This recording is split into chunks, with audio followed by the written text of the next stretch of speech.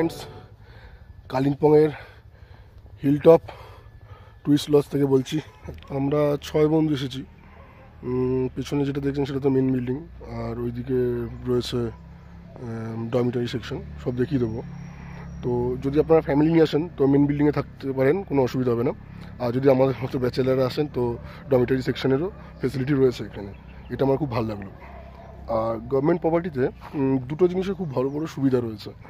সেটা হচ্ছে এক, এর সিকিউরিটি, আর দুই, খুব স্পেসিয়াস জায়গাটা, লোকেশান ওয়াইজ খুব ভালো।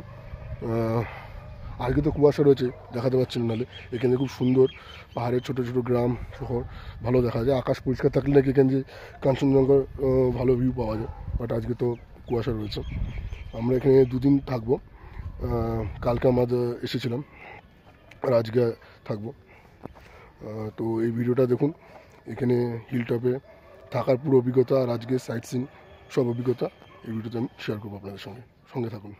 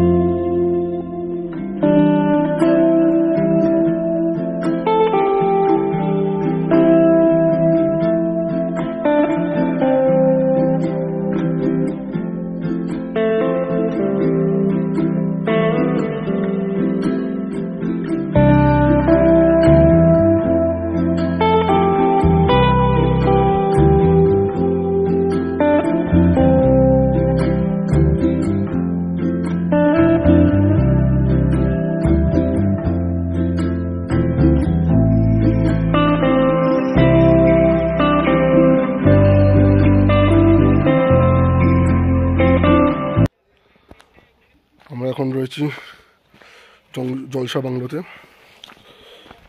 এই যে জলসা বাংলো, এখানে এন্ট্রি ফি হচ্ছে 25 টাকা, 25 রুপিস। আর এটা হচ্ছে একটা হেরিটেজ সাইট। এখানে 1901 এই সময় সিনকোনা প্ল্যান্টেশন শুরু হয়। একটা হেরিটেজ বিল্ডিংও রয়েছে, ব্রিটিশরা ওটা তৈরি করেছিলেন। 100 বছরের ওপরে হয়ে গেছে। এই হচ্ছে সিনকোনা গাছ, ম্যালেরিয়ার ওষুধ যেখান দিয়ে তৈরি হয়। খুব সুন্দর রাস্তা জঙ্গলের মাঝ দিয়ে, অসাধারণ। আর এখানে টেম্পারেচারটা অনেকটাই কম, অসাধারণ লাগছে, অসাধারণ। পুরো বড় বড় গাছ, চারিদিকে জঙ্গল, তার মাঝ দিয়ে রাস্তা। চলুন, আজকের দিনের প্রথম স্পট আমাদের জলসা বাংলো।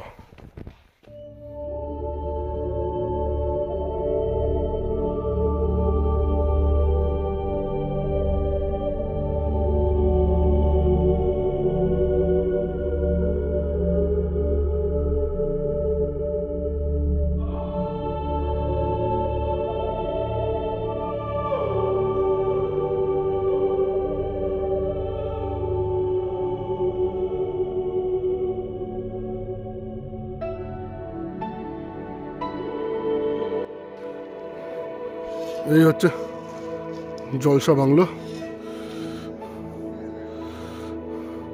আর উপরে পাহাড় আর মেঘেদের খেলা চলছে। কি পুরনো গাছ এটা। আর আমাদের কপাল খারাপ, যদি এখানে ওয়েদার ক্লিয়ার থাকতো এই পুরো 180 ডিগ্রি ভিউ পেয়ে যেতাম। ট্রি হাউস, ওই দিকে একটা ট্রি হাউস রয়েছে।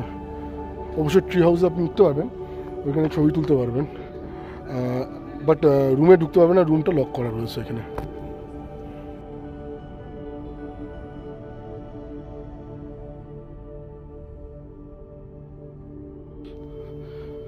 কালিম্পং ঘুরতে আসলে জলসা বাংলো মাস্ট ভিজিট প্লেস, দেখবেন, অসাধারণ লাগবে। আর এখানে কিন্তু থাকাও যায়, আমি লিঙ্ক নিচে ডেসক্রিপশনে দিয়ে দেবো, ওইখান থেকে আপনারা পারলে বুক করে নিতে পারবেন। আর এই হচ্ছে সেই হেরিটেজ পাইন ট্রি। তো সুন্দর একটা জায়গাকে বিদায় বলার টাইম এসে গেছে। এবার আমাদের অন্য জায়গায় যেতে হবে, সময় থাকলে আবার আসবো একদিন। এই মুহূর্তে আমরা রয়েছি দেওরালি ভিউ পয়েন্ট, আর এইদিকে হচ্ছে পাইনের বন। আর যেমন ওয়েদার সেই কাঞ্চনজঙ্ঘা এখানেও দেখা গেল না। এখান থেকে জিজ্ঞেস করলাম দিদিদেরকে যে কেমন এরকম ওয়েদার কতদিন ধরে চলছে, বেশ কিছুদিন ধরেই এরকম ওয়েদার চলছে এখানে। আমাদের থার্ড ডেস্টিনেশন হনুমান মন্দির। খুব সুন্দর জায়গা। এটা সুন্দর মন্দির রয়েছে। এই সিঁড়ি বেয়ে মন্দির উঠতে হবে, মাঝে ফুলের গাছ দিয়ে সাজানো। এই দূরে আমাদের হনুমানজি। সিঁড়ি না থাকলেও উঠতে কিন্তু একটু দম লাগবে।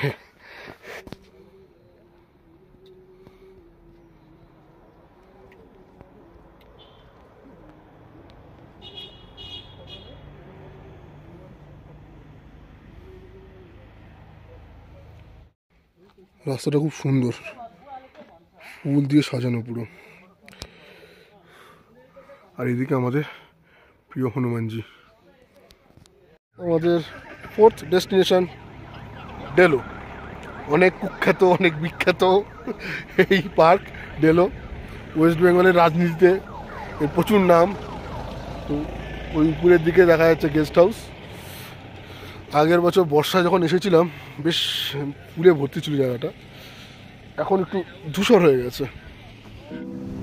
বর্ষায় যদি আপনারা ডেলোতে আসেন তাহলে প্রকৃতি এক অন্য রূপে আপনাদের কাছে ধরা দেবে।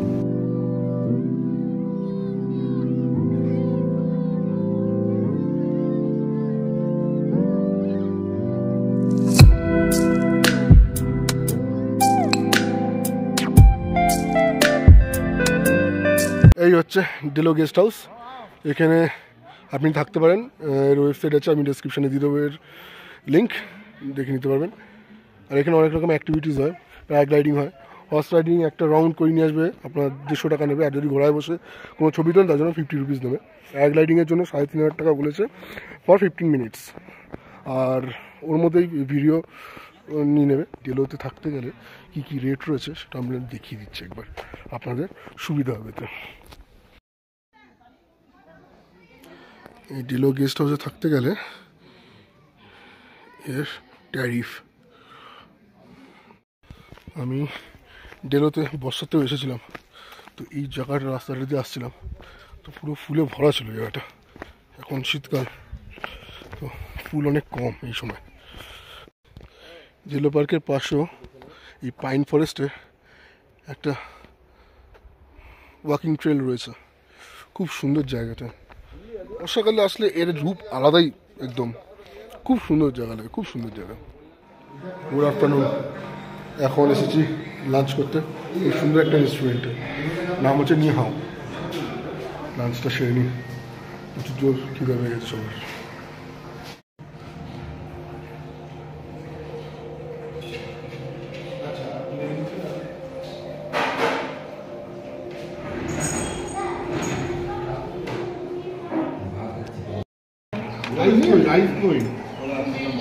রাইস আরও আসছে। মিক্স রাইস খাবো, mix rice. Good evening friends. Local site scene করে এই 6টা বাজতে গেল যে আসলাম। মাঝে কালিম্পংয়ের বাজারে এসে একটা রেস্টুরেন্টে fried rice, chilli chicken, chicken Manchurian আর মিক্সড চাউমিন খেলাম। 2100 টাকা বিল হলো। একটু কস্টলি লাগলো, সারাদিনে অনেক ঢল গেছে। এবার একটু ঘুম, আর তারপর 7:30-7টার সময় একটু স্ন্যাক্স আসবে, অর্ডার দেওয়া হয়ে গেছে।